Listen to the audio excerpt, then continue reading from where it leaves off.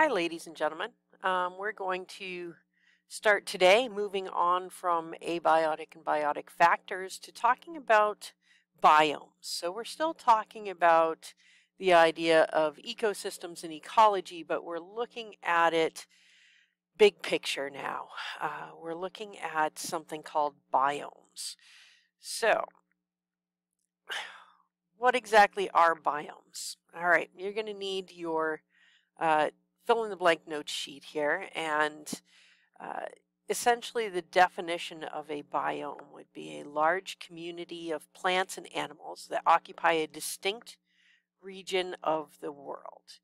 Um, there can be many ecosystems within one single biome, but typically there are some similarities between those ecosystems. It can be either a land or terrestrial biome. We also have aquatic or water biomes? And those water or aquatic biomes could be either freshwater or saltwater biomes. You're not typically going to have a biome that, for the most part, they don't typically contain both fresh and salt water, so oceans are kind of their own biome. So we have essentially 5 major biomes in the world, although there are a lot of different ways you can break down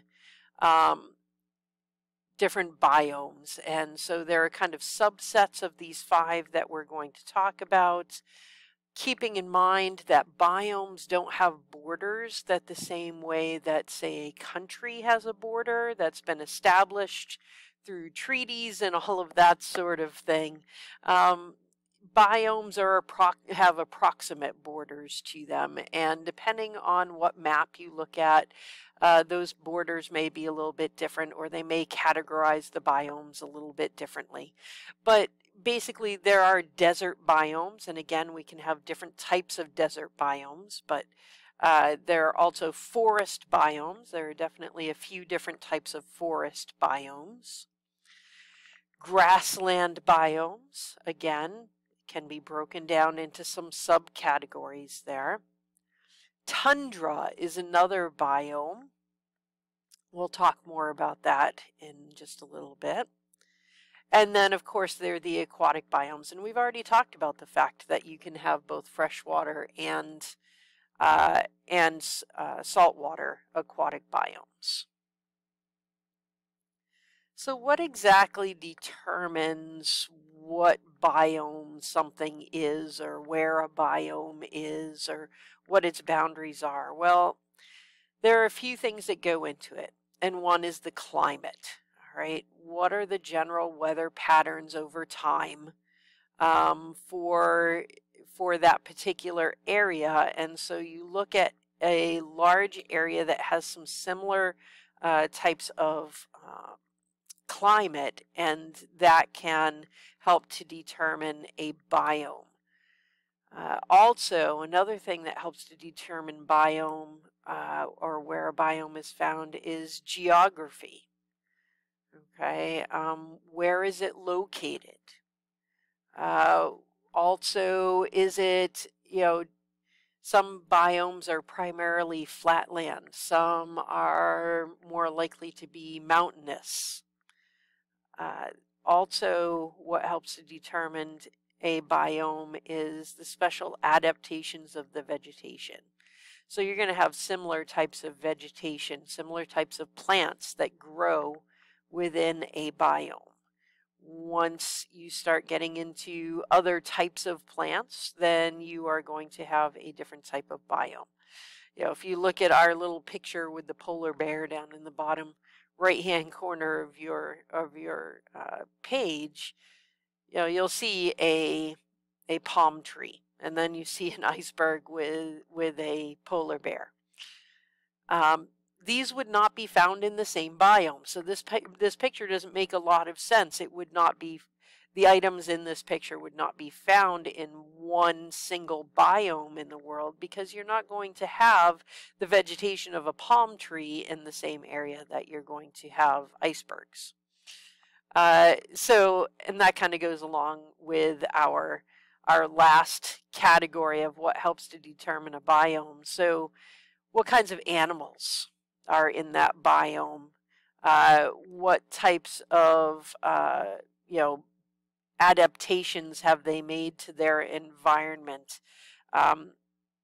You're going to have similar animals that are doing similar types of things in a particular biome. So you're certainly not going to have a polar bear in a tropical biome, nor are you going to have a palm tree in a polar biome. Here's a map that just kind of shows you one way that biomes can be designated. Again, you could look at a different map of the biomes of the world, and it will look a little bit differently. They might have split up the categories of biomes a little differently. So down here at the bottom of the screen, we have a bunch of biomes listed. Now, a different map might list them a little bit differently, slightly different names, or categorize them a little bit differently.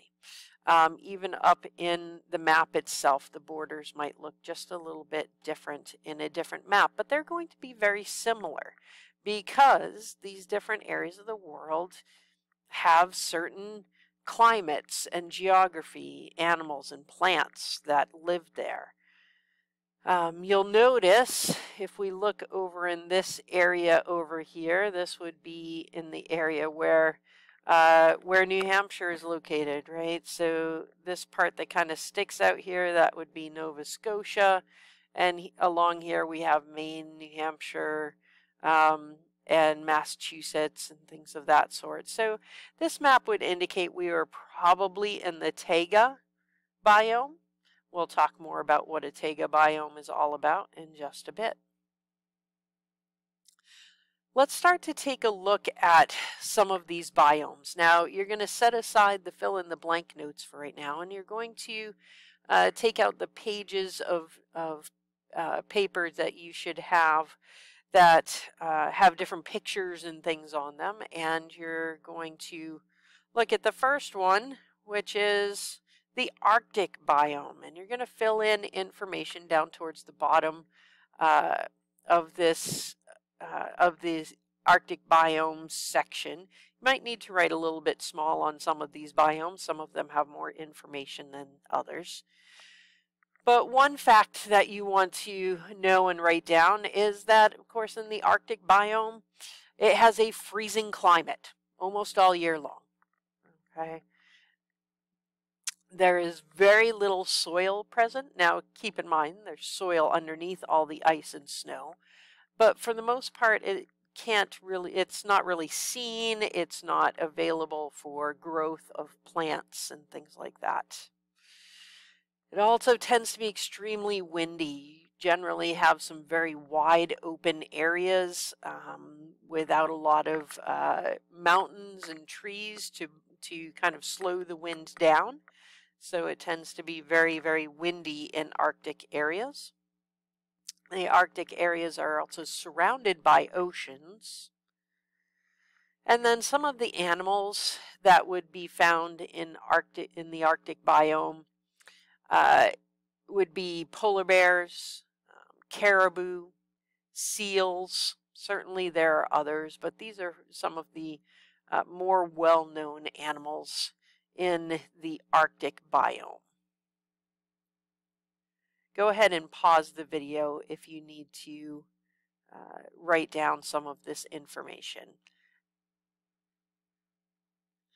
All right, our next biome, ladies and gentlemen, is called alpine tundra, or sometimes it's just called tundra. But you can have tundra that is not mountainous. Alpine refers to mountains.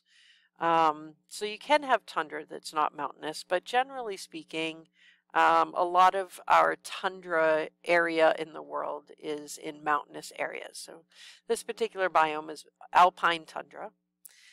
There are not many trees. You can have some shrubs, some shorter bushes and things, but trees do not really grow in the alpine tundra area. So a lot of times, perhaps you've heard of the tree line in the mountains. The alpine tundra is generally found above the tree line.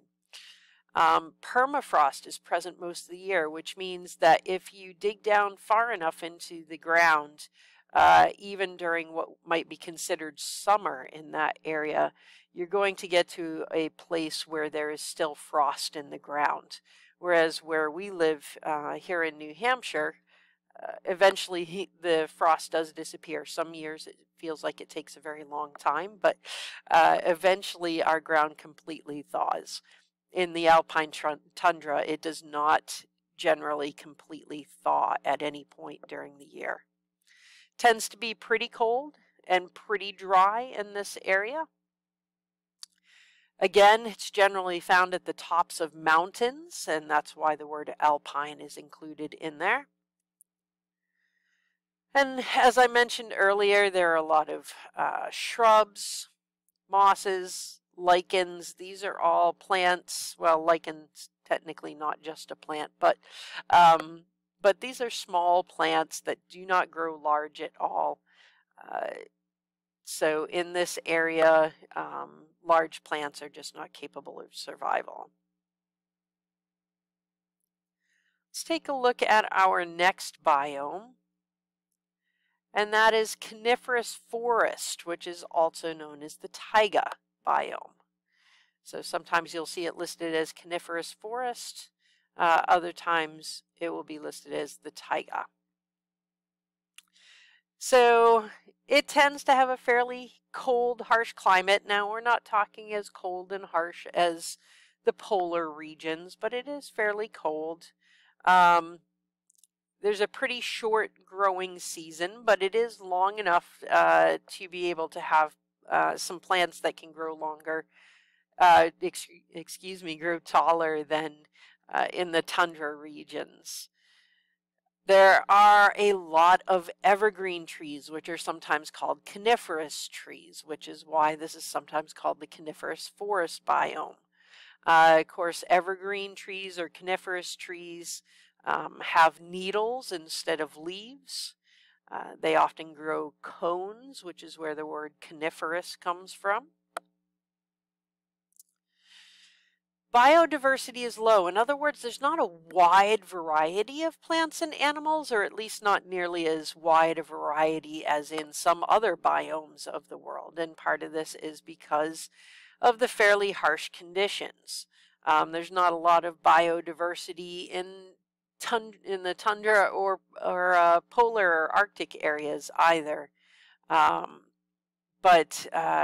But still, in the coniferous forest, where you might think there would be a lot of various kinds of animals living in the forest, well, I mean, there are, but not as many as in other kinds of forests.